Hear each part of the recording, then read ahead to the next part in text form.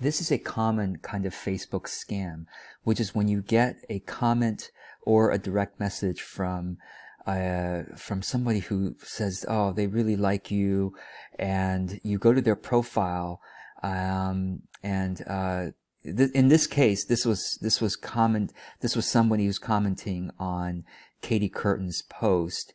So I guess he's assuming that Katie is looking for men or whatever. And what's even more interesting is that this is Katie who has written a legit recommendation on my business page. Thank you so much, Katie. And then this scammer is commenting on her review post.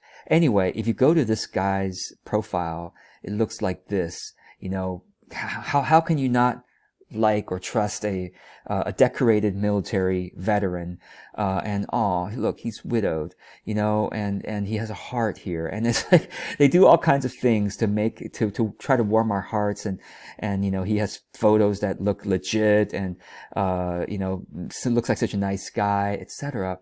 But we know that this is a scammer because when we look on his profile, well, we're lucky enough to actually have someone saying, hey, why are you posting, you know, weird friend requests and stuff? But if it's a real profile, you typically see genuine conversations in the comments, and you don't see any of that here.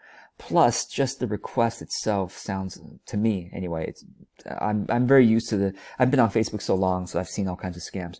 This is very obvious to me. So what would happen if you actually followed through? Like if Katie didn't know, and if Katie actually messaged Eric, fake Eric, what would probably happen, my guess, from what I've seen, is the fake Eric will try to build a friendship with Katie, maybe even send other, you know, Eric Hill photos, and try to build maybe even close to a relationship. And then eventually Eric will ask for money. Like, I really need help, you know, for whatever reason, you know, they'll make it sound really legit and sympathetic and all that stuff.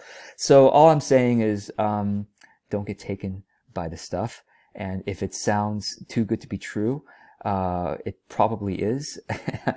And if you have any other, related scams to report, or unfortunate experiences to share, or any other tips, please go ahead and comment below and help others out. Thank you, for watching, and I hope this helps.